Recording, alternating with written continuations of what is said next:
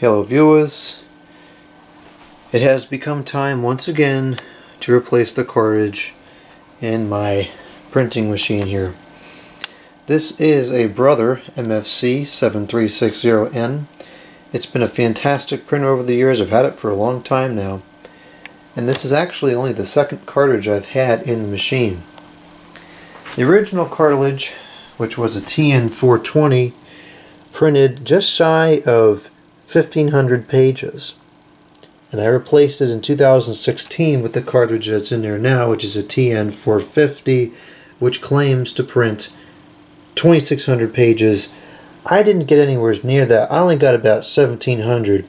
Interestingly enough, the 420 only claims to print 1,200, and I got way more than that. So I don't know what's going on there. Anyways, I just did a test print here, and you can see the quality, it's not the greatest. Now this would be fine for my personal usage because, I mean, I can read that without a problem. But I do print a lot of barcodes, you know, for shipping labels and such. And I'm concerned that it's going to screw up, you know, when people are trying to scan it. So I could probably keep using this cartridge. It's been saying it's low for a long time.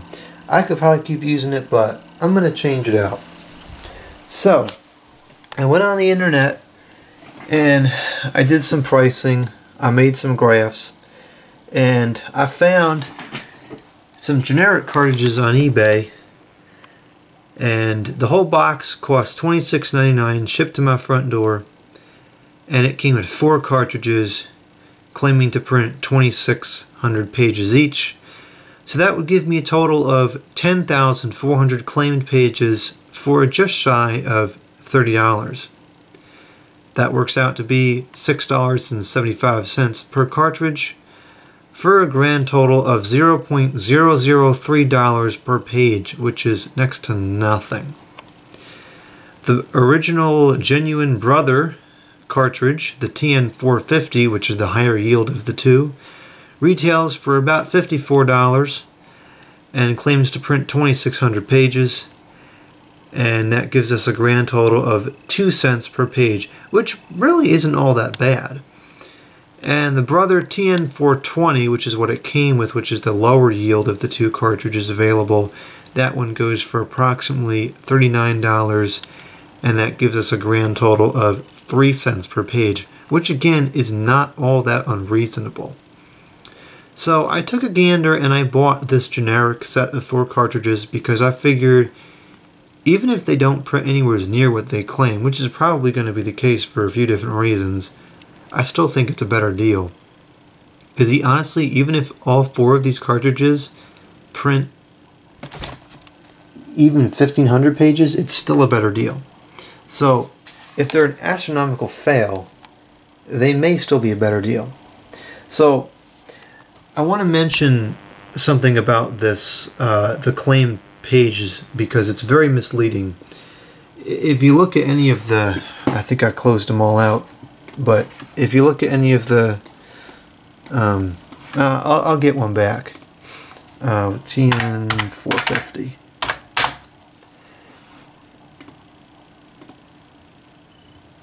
If you look at the claimed page numbers, where is it here?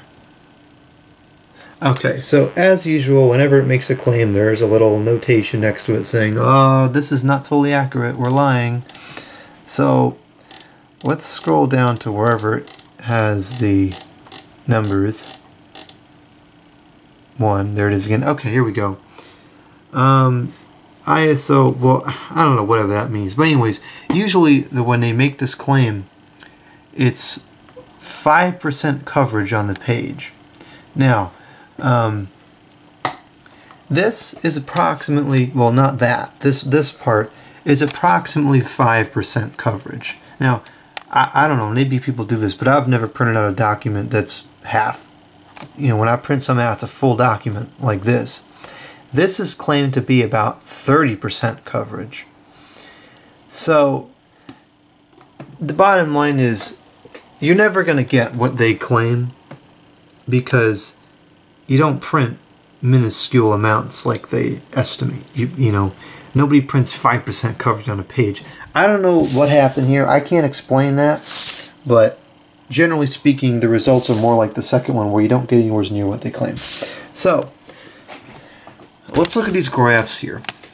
So, for $54 for the TN450, we get approximately, well, supposedly we get 2,600 pages.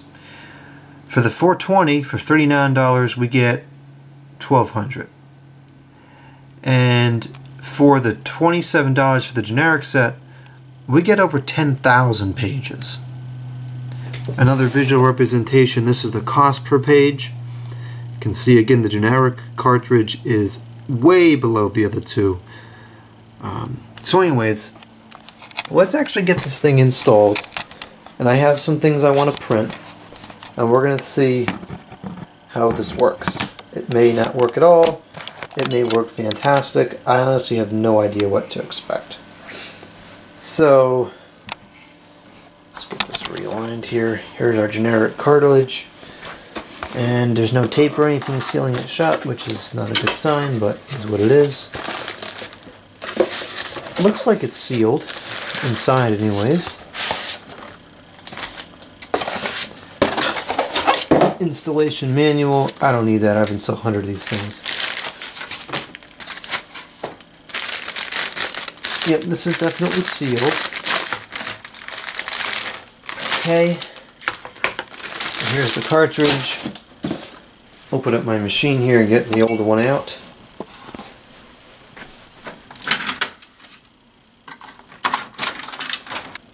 So here's the genuine brother TN450 cartridge. See it right there. And we're going to go ahead and pull this out.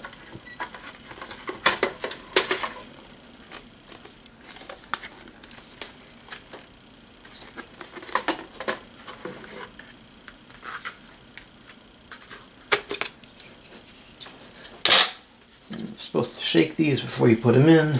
I don't know if that's just a conspiracy or if it actually makes it work better. I couldn't tell you. I see a difference there. I don't know what that does, but it looks like it's physically going to fit inside the unit. So let's go ahead and put it in.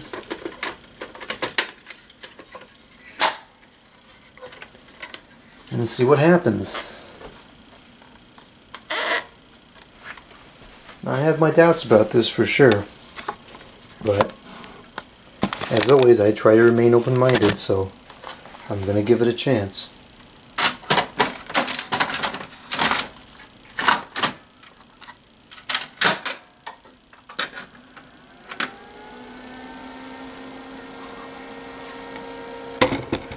Alright, well, let's see what it says here.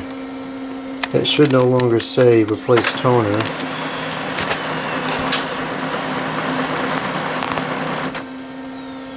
Oh brother, it still says toner low. Oh, you know what? Wait, does it say it anymore? No, it doesn't say it anymore. Okay. I'm going to go ahead and print out that same test page I printed before. And let's see what it looks like. Okay, it should print any minute now. There it goes.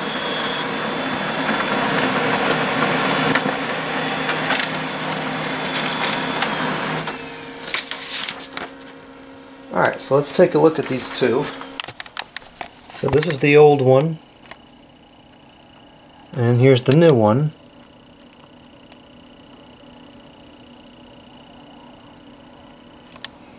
That's actually pretty good.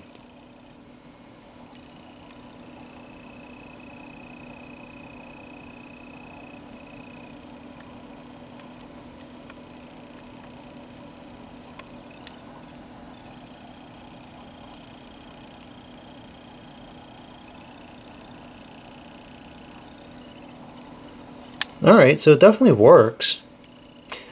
So I think it's just a matter of how long is it going to hold up.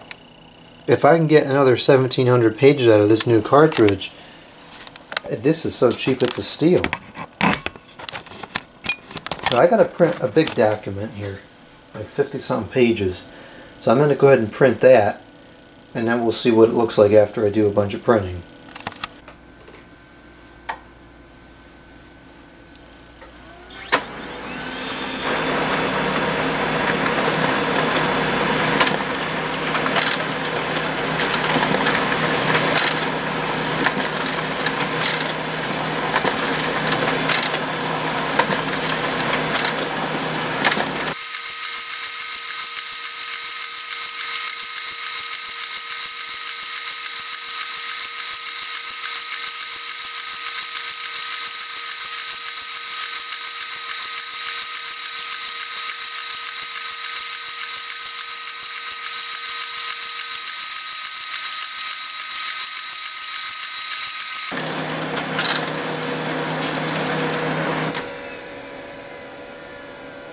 Okay, so I just printed an 88-page document,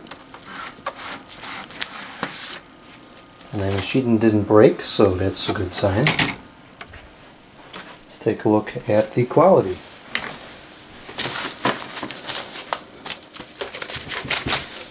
The papers are not lined up, but that's not the fault of the cartridge.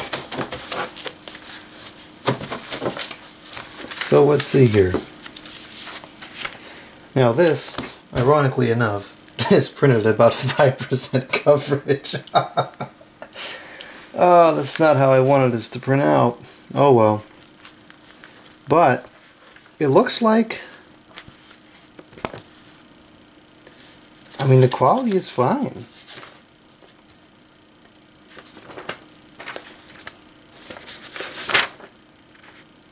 Yeah, the quality is not bad. I have no complaints about this at all. Let's take a look at under the light. That's a perfectly reasonable quality.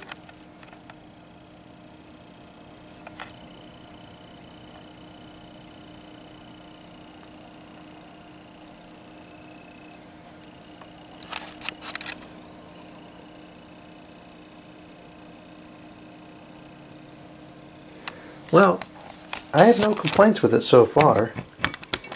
Went through this whole document, which is 88 pages, and even on the last page it's just as clear. It doesn't seem to be deteriorating at all. So it's going to take me a very long time to go through